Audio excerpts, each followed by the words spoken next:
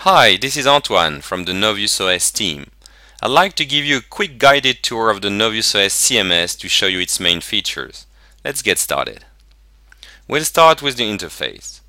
As you can see, Novius OS user interface is both simple and sleek. It is organized around a desktop where the different applications are available. Tabs are used for navigation. The key point of Novius OS interface is to allow multitasking. This means you can quickly move between your different tabs without losing any content. Your workspace is automatically saved between two sessions. This way, you save time and boost your productivity.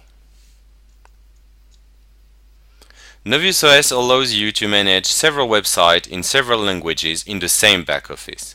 This is a native feature of the CMS.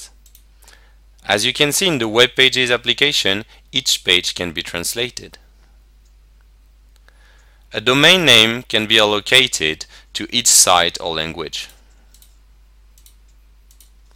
We've also made it easy for users to share content and media files across their different sites and languages.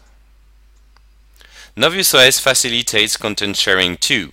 You create your content once and publish it to other communication channels, including social media. Here is Novius OS Share function, which, in one click, prepares your content for different social networks. Several applications designed for digital communication are provided with Novius OS. Webpages, Media Center, blog, forums, and so on. But there's more. Custom, tailor-made applications are easy to build. They're designed to fit specific business needs. They can be either built by experts or using the Build Your App wizard. Another key aspect of Novius OS is centralized media management.